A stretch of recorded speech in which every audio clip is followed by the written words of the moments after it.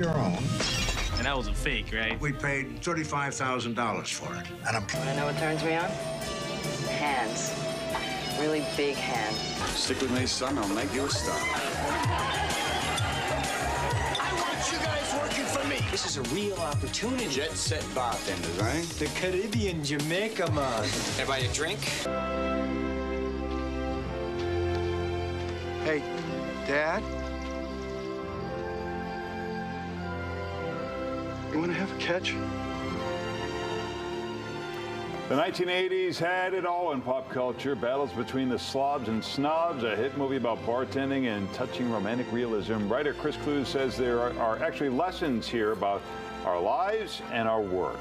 His book is Raised on the 80s, 30-plus unexpected life lessons from the movies and music that defined pop culture's most excellent decade.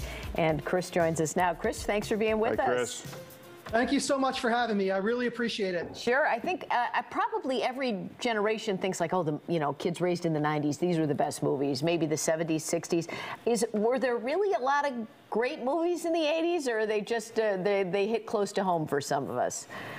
Yeah, I think we're all nostalgic for our childhood or our youth. But honestly, when I look at the 80s through the lens of creativity, and I say that it was like a glitter bomb somebody threw against the wall and it exploded and all these wonderful colors came out. And that was all the genres of movies and music that we had in the 1980s. I think some of you were talking about rom-coms earlier, we had an explosion of those, of course, in the 80s as well. Let's talk about Trading Places. The lesson there is the difference between confidence and arrogance. Maybe you can flesh that out for us. Yeah, so Billy Ray Valentine, played by Eddie Murphy, Dan Aykroyd, Jamie Lee Curtis, classic 80s movie. And Billy Ray Valentine, we see him at the beginning of the movie, and we see he's a very smart guy. And without getting too deep into the plot, he ends up in this job as a commodities broker. He's never really done it before. And the night before his first day, he says to the butler, Coleman, what if I can't do this job? What if I'm not good enough? What if I'm not what they expected? And he says, just be yourself, sir. They can't take that away from you. And if that was the only lesson we learned here, just to be yourself, that's a really important one. But he also teaches us about questioning yourself, and that confident people question themselves, arrogant people question others. We think about this, we call it imposter syndrome nowadays, this idea of questioning yourself. Why did I get this job? Why do I have this position? As long as you're questioning yourself, you're going to be fine. You're going to get better. It's once you stop questioning yourself, you're going to look around and say, well, who do I question now? I question others. All right, let's see what the next movie is that we have queued up, just so that we're all on the same page here. What's the next movie? Let's take a look. Vision Quest. Yes.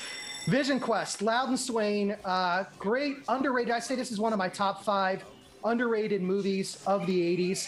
And there's a great lesson in here about making your mark or marking the time. And so we think about this in the context of the 6 minutes in a wrestling match, and his friend Elmo does this great monologue about the 6 minutes in a wrestling match, and this idea of marking the time or making your mark. So many of us go through life marking the time, and that's good. It's important. Mark those holidays, mark those birthdays, but making your mark. And that doesn't mean that you have to be famous. It could be making your mark in your local community or with your family or in any way, shape, or form.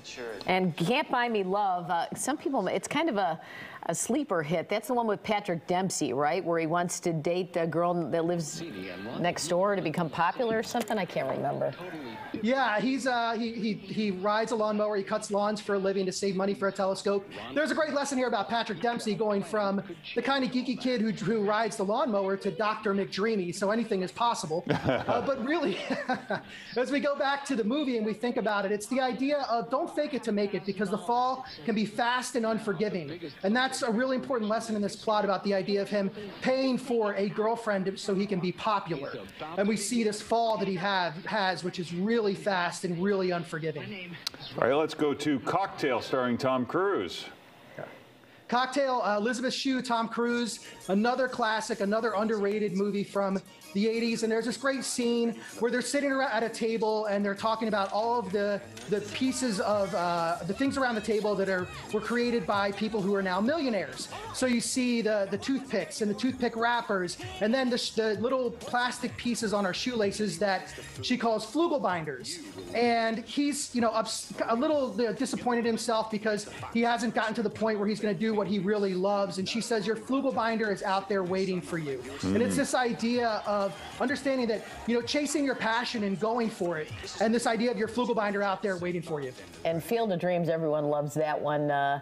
So we should all mow our backyards and build a baseball field. Yeah, this is a great one about the difference between logical and illogical. Of course, he was illogical in the sense that he had this crop that made money for his family and his business, and he tears it down to build a baseball diamond because he hears a voice in the field that says, if you build it, they will come. And of course, this is illogical. He actually says to his wife, Annie, I've just created something totally illogical. But it's this idea that logical is safe, and logical is important for us to build roads and bridges and things like that. But illogical is where creation and creativity, or creativity and creation and innovation come from. So when we create great things, when we make progress in our society, it's because of people who are a little bit illogical sometimes. All right, the book is Raised on the 80s, and you can find Chris on his website and the socials. Good stuff. Thanks, Chris. Thank you so much for having me. Stay rad, everybody.